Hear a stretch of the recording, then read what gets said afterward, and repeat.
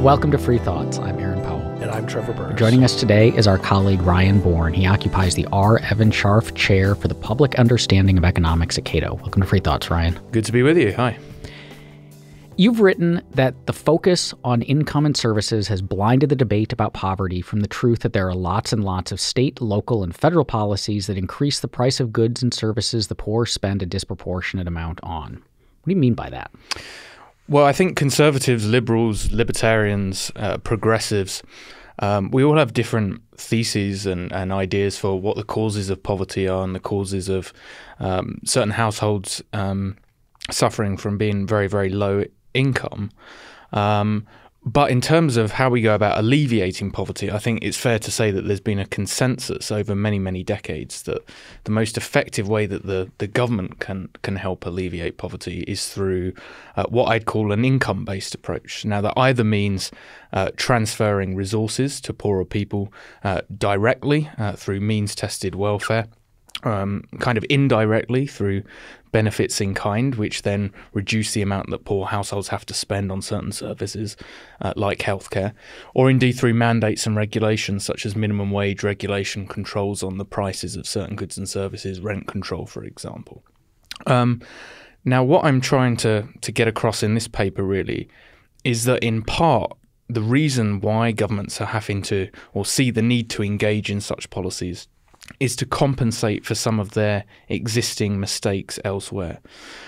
So there's a lot of things that governments do that raise the cost of what I describe as essential goods, basic necessities that every household in the country needs, but which the poor spend disproportionately on.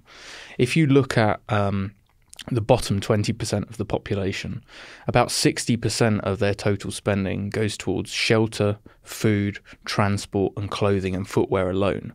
In each of those areas, governments undertake policies which drive up the cost of living. So I'm trying to turn the debate around in this paper and say, rather than always reaching for new ways to try and compensate people or raise incomes of people, actually what really matters to people is their real incomes and how far the income that they do have goes in achieving a decent living standard by acquiring goods and services. And there are many, many things we can do moving things in a free market direction to reduce the cost of living through supply side reforms in all of these markets. When you say that the bottom 20% of the income distribution spend 60% of their income on that bucket. Sorry, 60% of their total spending. Of their total spending is on that bucket. How does that compare to the other income quintiles? So for the average household, it's about 51%. So still a very, very significant chunk, but a bit lower. I think it's right. I'm right in saying that for the richest quintile, we talk about 47%. So these things are significant costs to people across the income distribution, but they're disproportionately borne by people in the lower fifth. And of course, that excludes things such as utilities and healthcare and energy costs as well. By the time you include all of those things, you're looking at say 70 to 80%, but I kind of had to stop somewhere in my paper because I didn't have all the time in the world to write it. But it seems like you're more increasing the denominator in that percentage. If you have to live in Washington, D.C., you have to pay a certain amount of rent. It's hard to go under $600 a month, let's say. And so if your denominator, your actual wages go up, then your proportion of it, if everyone's paying $1,000 for rent, if you're poor, that's a much more bigger chunk of your income than if you're richer. Or is it the case that the poor also have different buying habits? Because you mentioned apparel and weirdly footwear, which I thought was the most specific thing you put in there. Is there also a buying habit difference? Well, I was talking about spending here and not income. But you're right in that averages hide probably much more than they tell us. Obviously, if you're somebody who's living in Washington, D.C. or New York, the amount that you spend on rent and probably the proportion that you spend on rent is going to be much higher than in many rural areas. If you've got children, now one of the things I haven't talked about but is included in the paper, if you've got children, then obviously you're much more likely to be spending on childcare services than if you don't have children, unless you're compensating somebody else for childcare services. So you're right in that sense.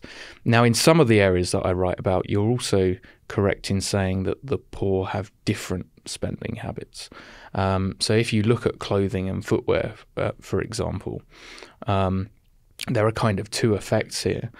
The poor tend to spend more as a proportion of their total spending on clothing and footwear than people higher up the income distribution. So anything that raises the price of clothing and footwear is regressive in that sense.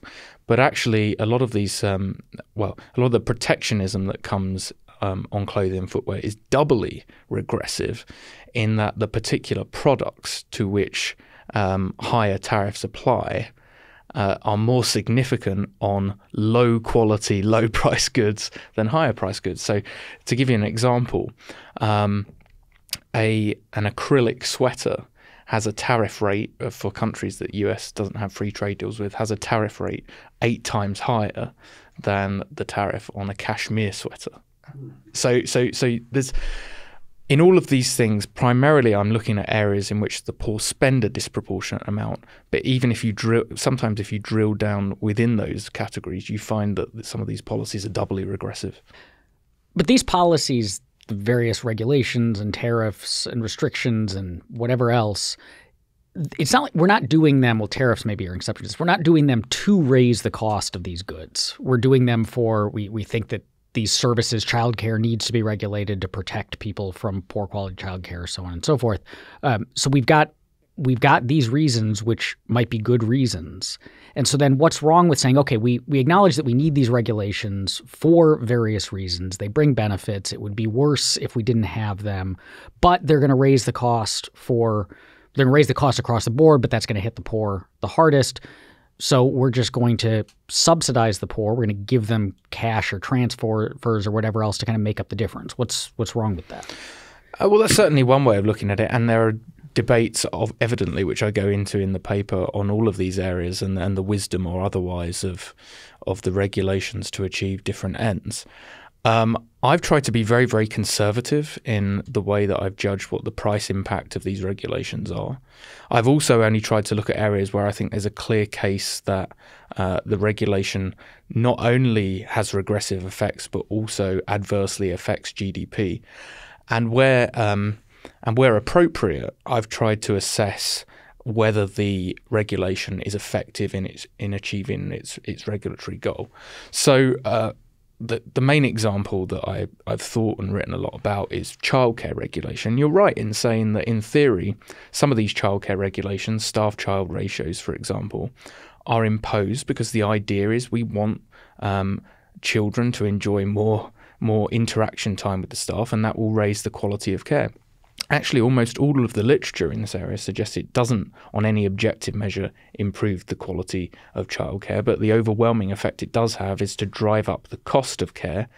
And that actually, because of the price effect, because that raises childcare prices, and that affects the poor disproportionately, that means poorer households are more likely, rather than use informal centres, to put their kids into home daycare or to stay at home and look after kids themselves.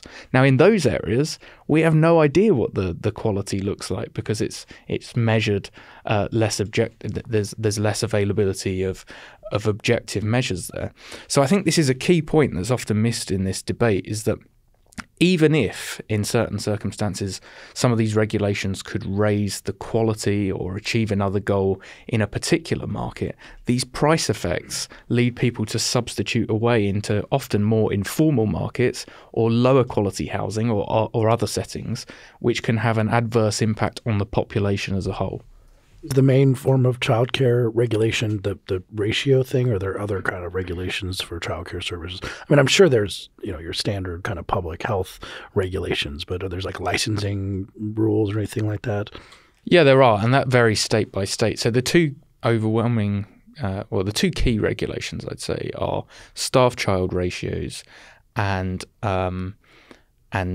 kind of occupational licensing requirements on childcare is usually around what type of education the carer has to have, whether they have to have a degree in child development, whether they have to have a high school diploma. Now, this varies dramatically across states.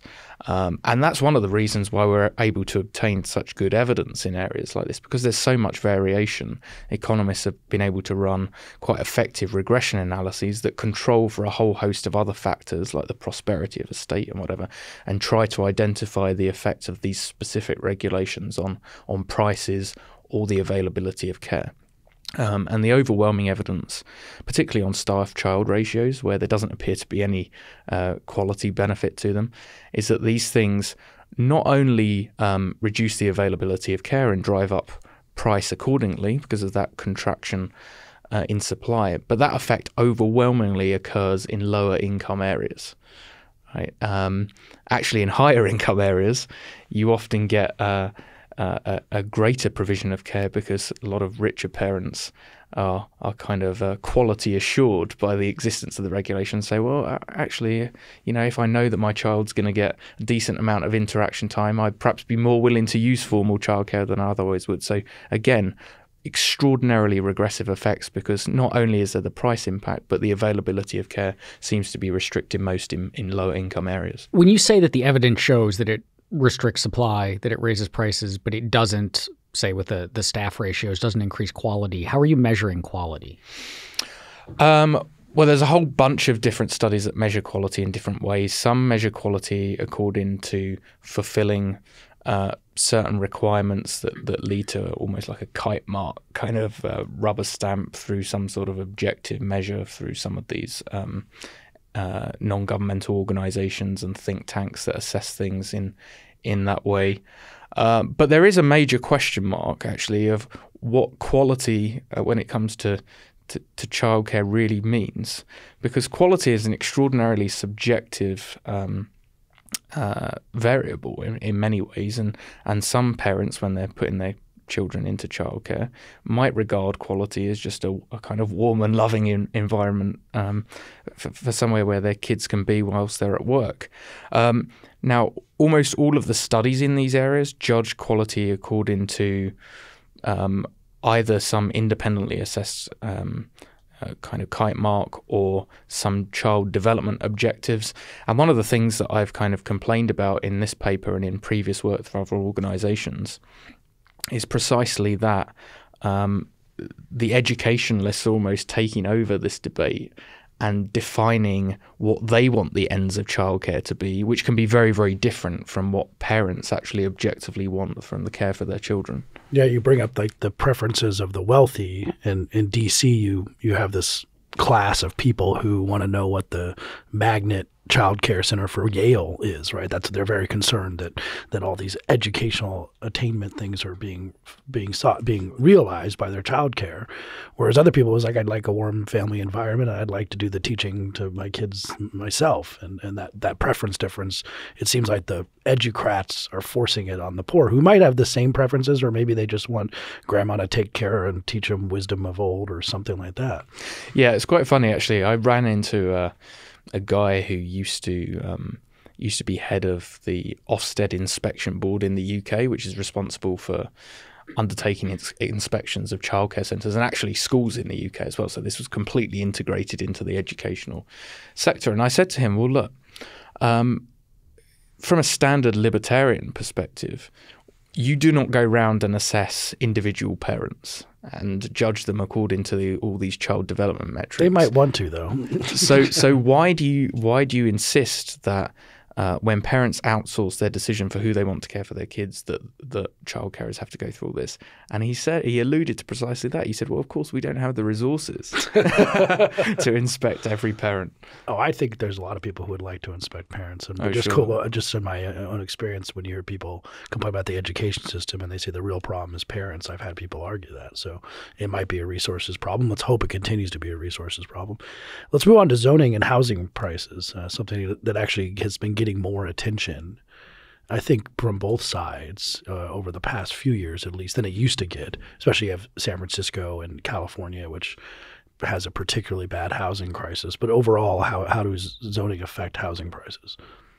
So there's a wide range of economic literature now that shows that restrictive zoning, or zoning which attempts to circumscribe to a high extent what housing or what apartment blocks should look like and the characteristics that they should have, has an inflating impact on housing costs. And that's especially true actually with urban growth boundaries, when you try and artificially restrict the growth of a city, usually by suggesting that you can't have any development on the outskirts of cities because you don't want to allow urban sprawl or whatever. Now, economists have looked at this in two different ways. One way that's been pioneered by Ed Glaeser is really to compare house prices or apartment prices to the marginal cost of building. The idea being that in a competitive market, price should roughly equate to marginal cost. So he's judged any differential between price and marginal cost of building as a kind of regulatory tax. And that's shown that in certain metropolitan markets, as you alluded to, that regulatory tax can be very, very high. In certain areas in California, it can be as much as 50%. But in some major cities, Boston, DC, we're talking about 20 to 22%. And even that research was undertaken sort of 15, 20 years ago now. And from everything that we've seen in most of those areas, the zoning burden, or at least the binding nature of the zoning burden, might have got worse in the interim period. But that's been buttressed by another slew of research which has tried to control for other factors and measure this econometrically. And overwhelmingly, all of those studies show as well that areas with tight zoning laws lead to higher prices. Now, why is that? Well, it's mainly because by imposing all of these conditions and regulations, you make the market less responsive to changes in demand. And we know that housing demand is going up. As people get richer, they demand more in the way of housing and bigger space. Lots of people want yards or gardens or whatever. We also know that with population changes, people are living in perhaps smaller households than they did before, so households are dividing up. And when you put all of those different factors in, if you're making the supply of housing more inelastic, less responsive to changes in price, but at the same time demand is going up and up and up, that means in certain very, very desirable markets, prices are rising very quickly, or have risen very quickly and are structurally high as a result of these policies. What arguments do the people who are in favor of these restrictive zoning things give for this? I mean, so like you hear about Berkeley, California is always griping about how much the median home price is off the charts, but then you hear these stories about blocking anything and everything in terms of building in the area. And so the people who are blocking it, is it that they have no idea that the reason houses cost $1 million plus in Berkeley is because of restrictive zoning, or do they just not care, or do they think that there are benefits to this zoning that outweigh the fact that middle and low income people simply can't afford to live there? Well, clearly, new development has effects on other members of a community. Housing has externality effects. Now, whether that's in terms of changing the way that a neighborhood looks or increasing congestion in an area or anything else, there's going to be externality effects. So that's one thing. Now, you can try and get around that by trying to facilitate bargains between existing homeowners and new potential homeowners. So lots of polities around the world have tried to find ways that as development is going on, as the first houses are sold, you extract a certain amount in taxes, which is then used to compensate the rest of the community. So that's something. Now, the other impact, of course, is that an increase in a housing supply in any given area, ceteris paribus, puts downward pressure on house prices, which is not good for people who are already homeowners in a particular area. And that's one reason why zoning laws are so pernicious for the poor, because the poor, much more so than the rest of the population, tend to rent. And an increase in rental costs or increase in house prices and an increase in rental costs at the same time are unambiguously negative for people that rent. Whereas, if you already own your own home, then lots of these zoning regulations are actually beneficial to you. Now, it may well not be the case in the long term, and if you're forward-looking, thinking about future generations, thinking about the availability of your kids being able to live somewhere they want to live, you might have a different view. But whereas for renters, this is unambiguously bad, the situation is more different for owner-occupiers of housing, and there are clear reasons why you wouldn't perhaps want new development, or at least mass-scale new development in the area that you live. So you're saying we should just subsidize homeownership too? Wasn't that recently proposed by Elizabeth Warren, I think, or of some sort? You mentioned kids, young people. When we talk about the poor, sometimes we're talking about people beginning in their careers too, 25-year-olds not yet making a ton of money. And it seems that the housing costs in a place like San Francisco or New York City, if you wanted to move there and take advantage of as Ed Glazer says, the dynamics of a city, to have better economic opportunity, to have better social opportunity, but you're just simply being priced out of living in New York City or San Francisco anymore. Does that have any measurable, huge effects or measurable effects on people's ability to start a career in an urban environment if they simply can't afford to live there when they're 25 years old? Well, some researchers suggested that the overall impact on GDP is huge. So there was one study in particular, the author's name escapes me now, but there was one study that suggested that if you reduced the extent and kind of tightness of zoning regulation in just 3 cities, New York, San Jose, and San Francisco, to the average across the country, then you could increase GDP by 9%. Wow, which is a huge, huge impact. Probably. Now that's been contested, but let's say even on conservative estimates, it's half of that. That's still huge. That's still over a year's worth of economic growth. So we're talking about a monumentally big impact. Now, clearly, if you are young and you're trying to access those jobs for the first time, and you want to move to a dynamic growing area, and zoning makes it more difficult, then it's going to mean on the margin you're less likely to be able to move there. First of all, it may well mean that you decide that you need to commute from some of the suburbs of that city, sometimes a bit further out, and drive in. So you can, there's a big opportunity cost in terms of the amount of time and money you spend on commuting in or traveling each day to work. And some people, because they're so determined to get decent jobs in these cities, end up living in extraordinarily cramped and undesirable conditions as well. Now, it's much more difficult for poor families, especially those with children, to adjust downwards in that way in terms of the amount of space that they're willing to live in without very, very negative consequences. So I'd say that this problem is particularly acute for families with children who would find it less desirable to live in that sort of environment. One way that well-meaning urban residents have tried to address this problem of the poor not being able to live in their cities is through boosting the minimum wage. That the poor aren't earning enough to live there, so just dictate by law that their employers have to pay them enough, a living wage it's called. What's the evidence look like on that? Because it sounds like a nice picture, right? You just mandate by law that people make enough money to live, and then they can do that, which would be wonderful.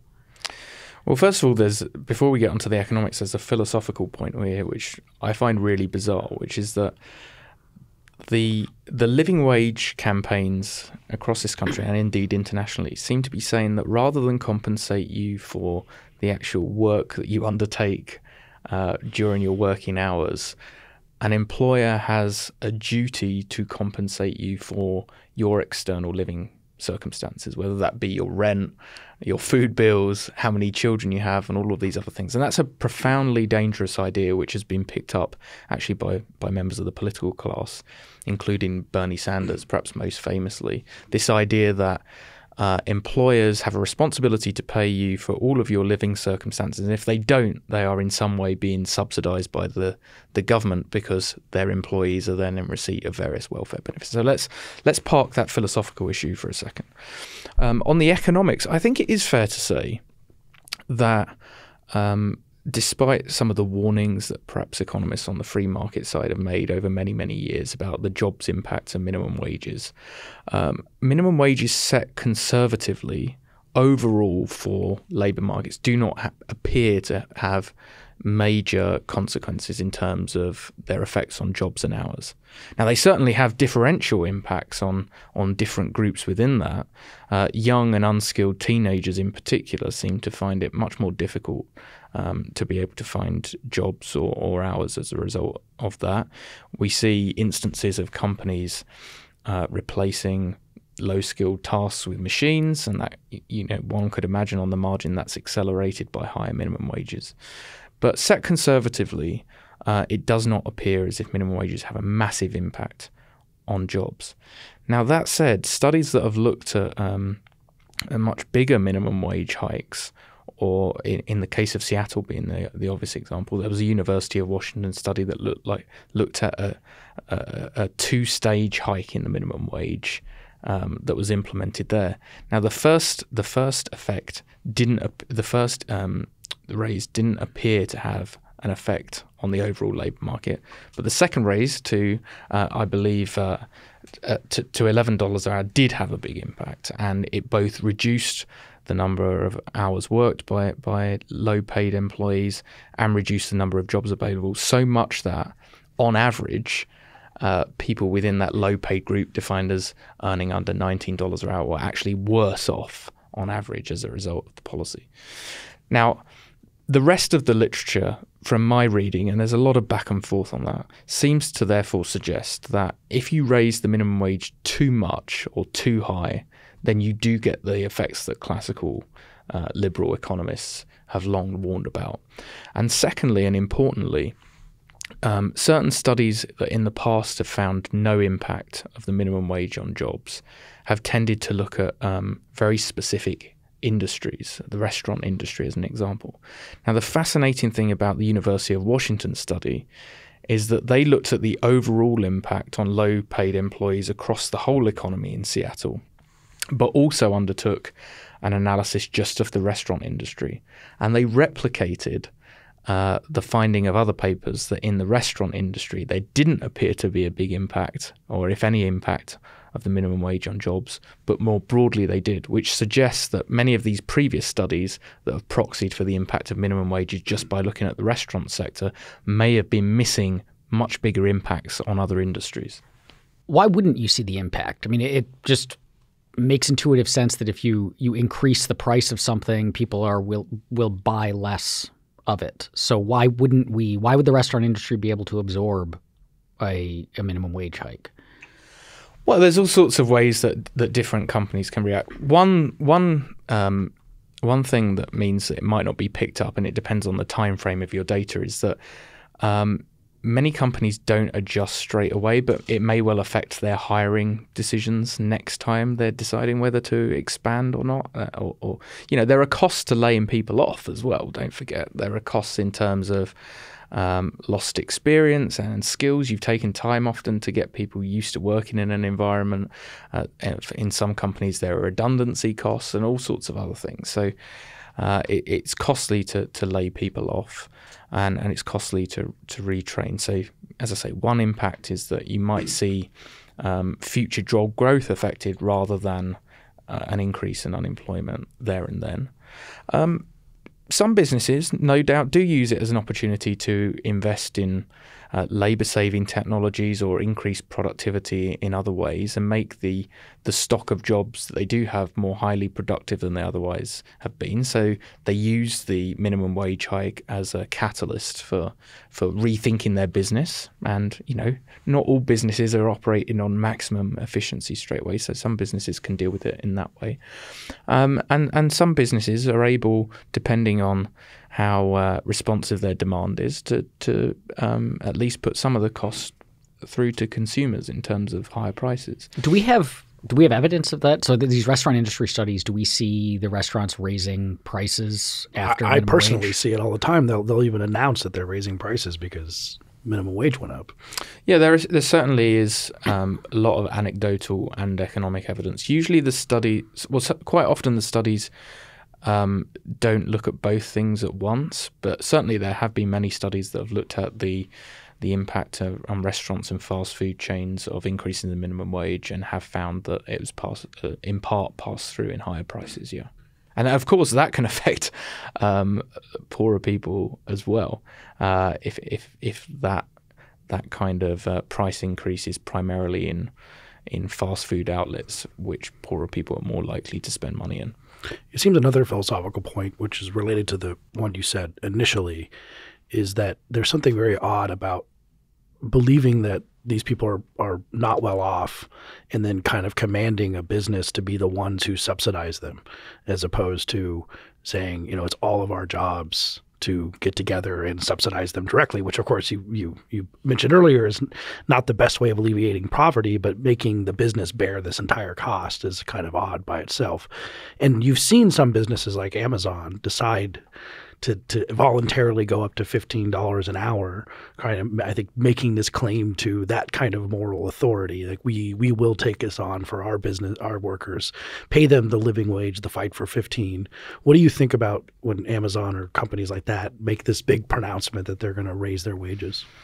Yeah, well, I got annoyed with a lot of people who messaged me, or reporters who got in touch with me and said, what do you think of Amazon raising their minimum wage to $15 an hour? I said, well, it's not a minimum wage. Let's be absolutely clear. A minimum wage is a statutory mandate of what businesses should pay in terms of a minimum and hourly rate within the state or across the country or within the city or whatever. What Amazon are trying to do is juggle decisions which businesses are making every day, which is how much to pay your employees, taking into account what your long-term business plan is, taking into account the political pressure being put on you and your portrayal of your brand in the media, taking into consideration the bad press that you might get as a result of that, and taking into account the long-term profitability of the company.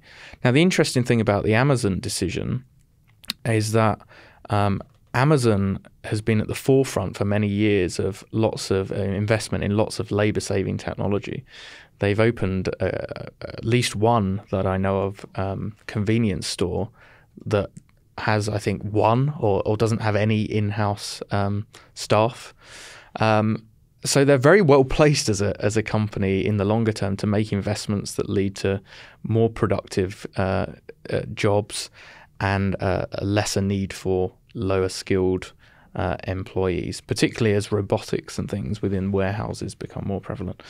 Now, they accompanied their announcement, of course, by saying, and as well as doing this, what we want to do is start lobbying the federal government to raise the statutory minimum wage to $15 an hour as well. And that will, of course, affect all businesses, including their competitors, many of which will not be as well placed to deal with those changes and will not have the potential to invest in some of the technologies that Amazon do.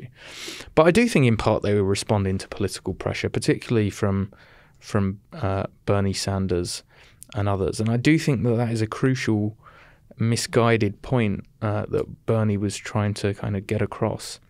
He genuinely seems to believe that the existence of programs like food stamps and federal contributions to Medicaid and school meal vouchers and rental assistance and all of this other stuff represents a subsidy from the taxpayer to companies who are then able to pay less. And I just think that's wrong from a philosophical perspective, but also wrong economically. And the reason it's wrong economically, if you think of your basic supply and demand curves, all of those forms of welfare that I've just outlined that you can receive in work, they're conditional on your income level. They're not conditional primarily on your work status.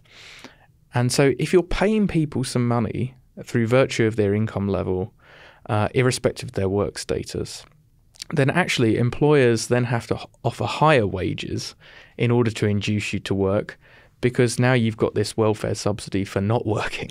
So actually it has the opposite effect of what Bernie said, which is it contracts the supply of labor. And so other things equal should be driving up wages that employers have to pay. Now, it's certainly true that there are some in-work benefits, the earned income tax credit being the most obvious example, that do, to a certain extent, subsidize employers, because the whole point of them is to subsidize people into work, and the payment levels go up when you move in. Well, the payment levels are there when you move into work, and then remain high over the first band of income, where you're earning income. And the result of that is to shift the labor supply out and reduce market wages. Now that helps the people who it gives jobs to. It's not good for perhaps substitute workers who are childless and ineligible for the benefits. But the whole point of that program is to induce people into work, because policymakers have felt that there are positive external effects from having more people in work. So to kind of summarize that, the areas that he thinks the federal government subsidizes employers aren't subsidies to employers, they're taxes on employers, if anything. I think he's fundamentally misguided about who should have responsibility for employees or individuals having an arbitrarily defined level of income which we consider socially acceptable. And curiously, the types of benefits where you do see a degree of subsidy, he doesn't say anything about. And I think that's probably for the reason that there is quite a lot of evidence they're effective at getting people into work. So for Bernie, one of the reasons that he would say focus on the employer versus kind of our a community, society-wide obligation to help each other, which would then cash out in terms of paying higher taxes for welfare transfers or whatever, might be that he's thinking in this kind of Marxist all employed labor is exploitation sense.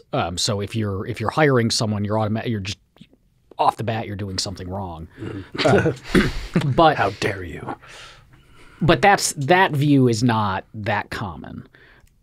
So what's the reason why people who are advocating like we need to boost the incomes of the poor so that they can afford houses in Seattle are pushing for a minimum wage increase, as opposed to simply saying let's subsidize wages. Let's just do a straight up wage subsidy. And so if you're making less than 15, then the taxpayers of Seattle will cut you a check for the difference. Well, I think a lot of people are politically astute and recognize that transfer programs are actually, particularly to working age people, not so much to older people, transfer programs are incredibly unpopular for people who aren't recipients of transfer programs.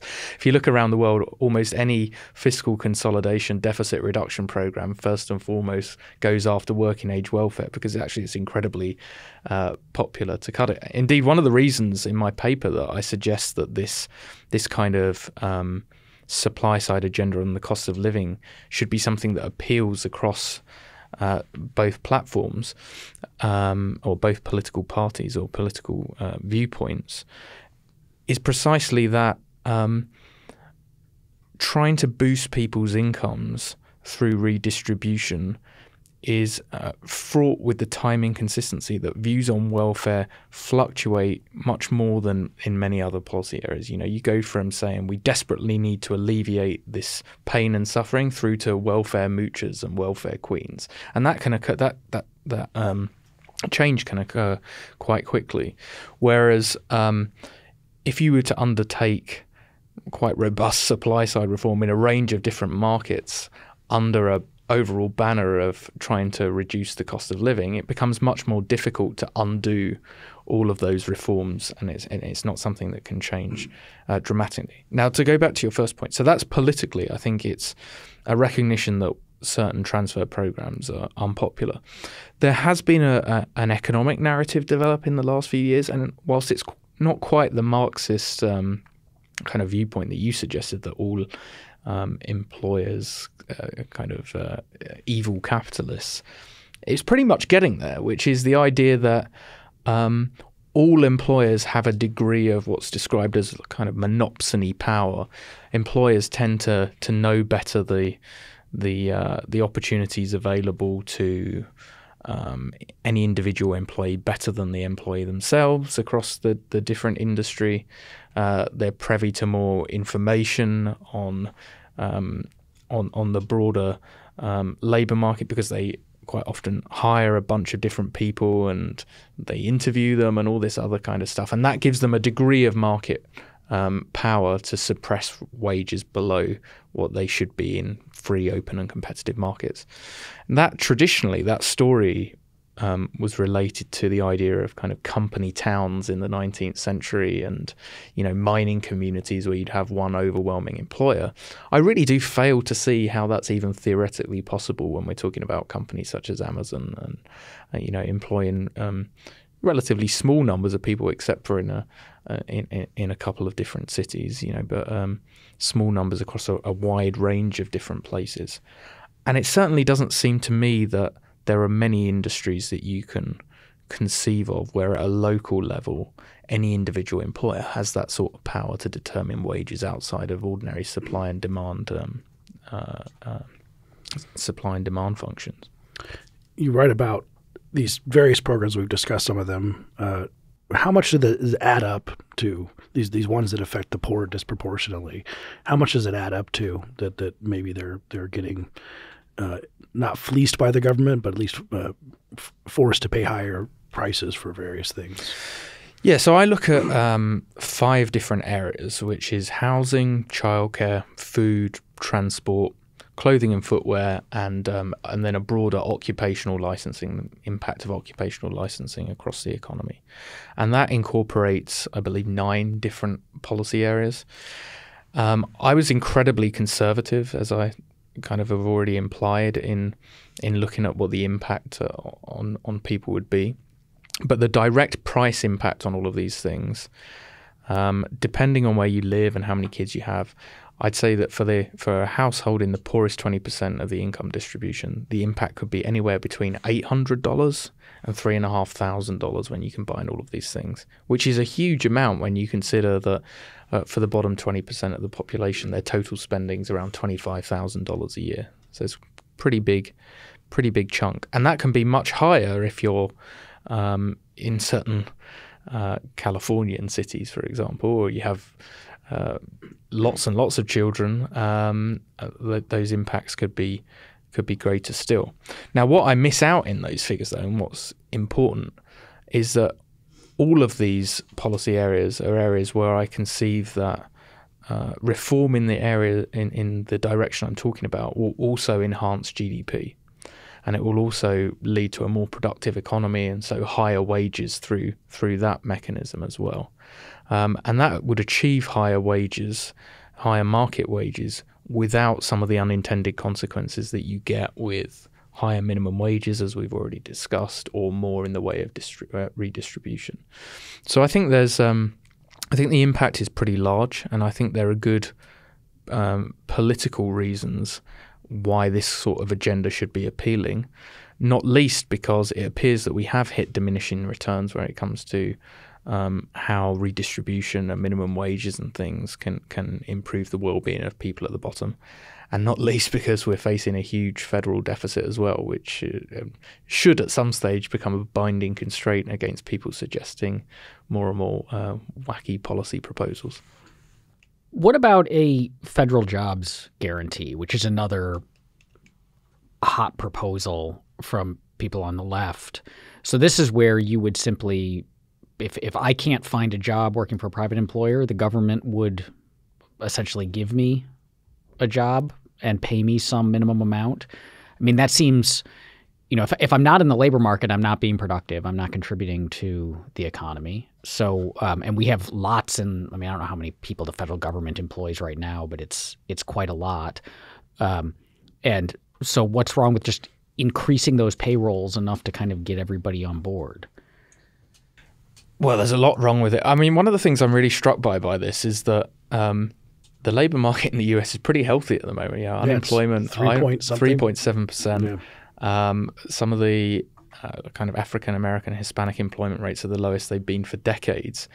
Yet the radical nature of the suggestions for what we should be doing instead seem to be proliferating at a rate of knots. So not only have you got the jobs guarantee, but of course the discussion about basic income and everything that comes with that, negative income taxes and a whole range of other things.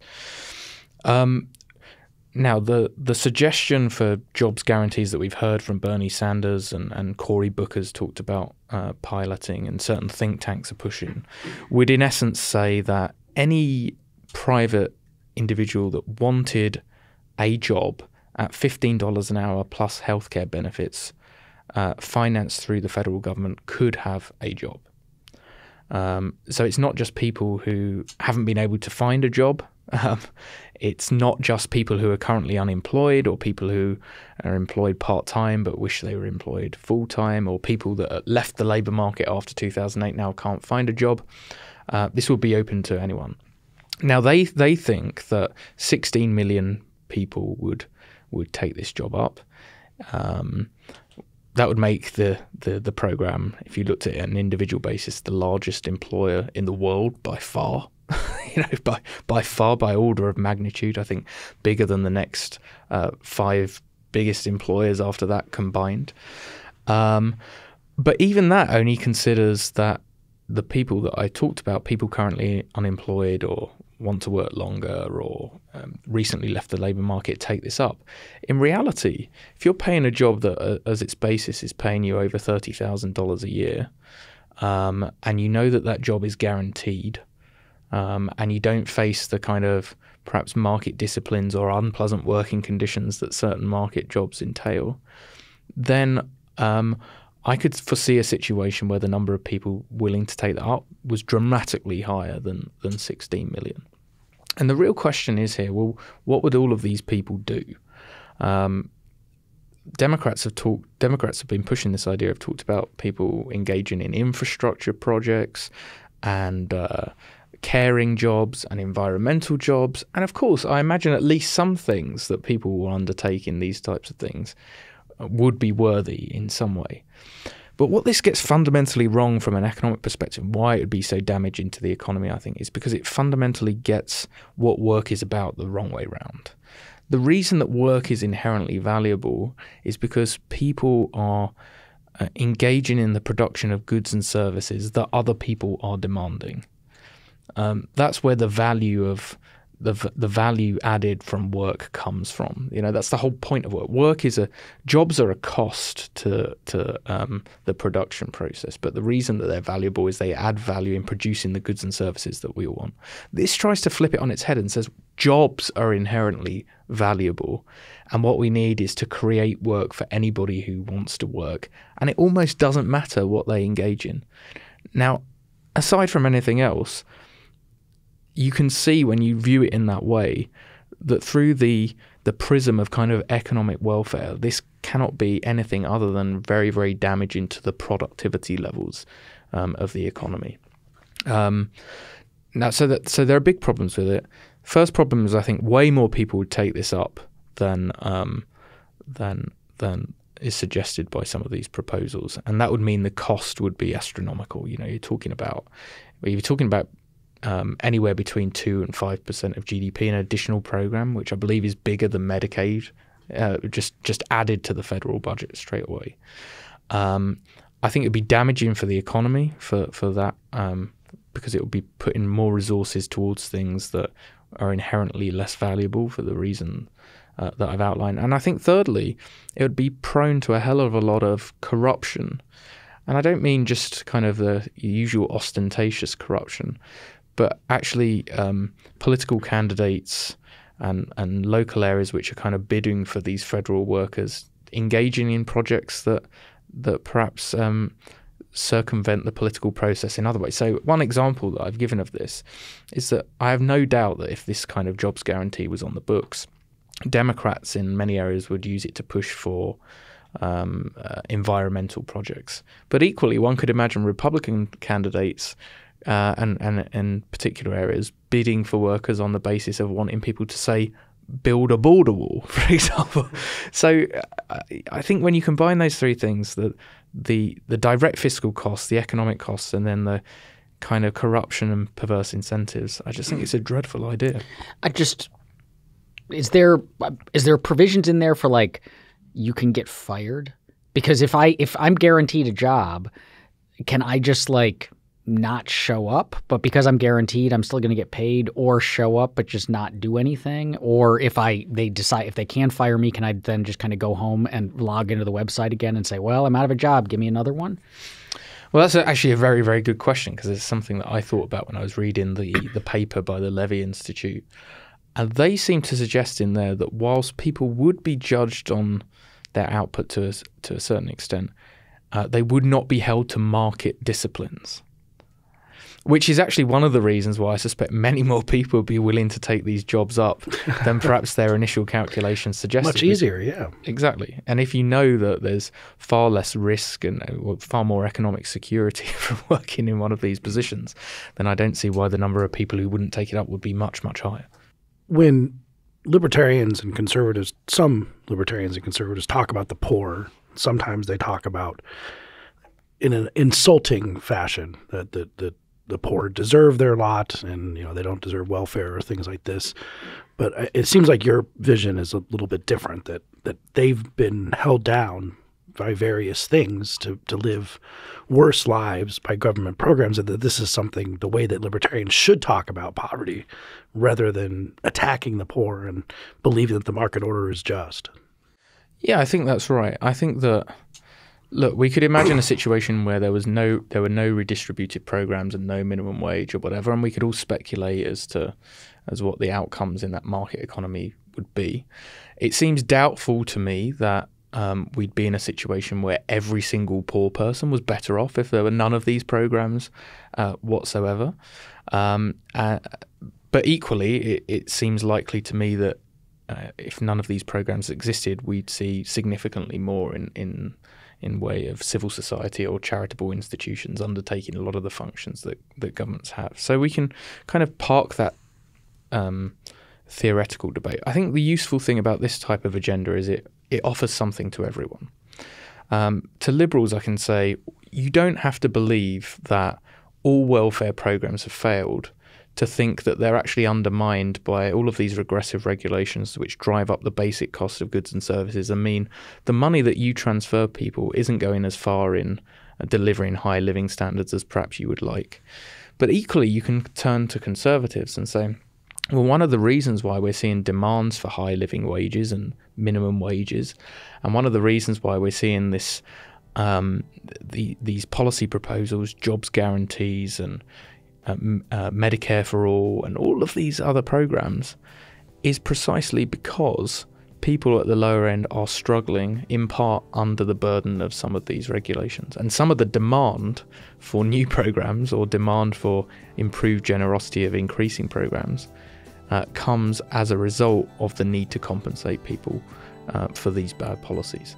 So I don't think you have to be conservative or progressive to think that this is an agenda that you could sign up to. The basic point I'm trying to get across is that irrespective of your views on redistribution, irrespective of what you think on the economics of a minimum wage, there are clearly a bunch of things that governments do to drive up the cost of necessities.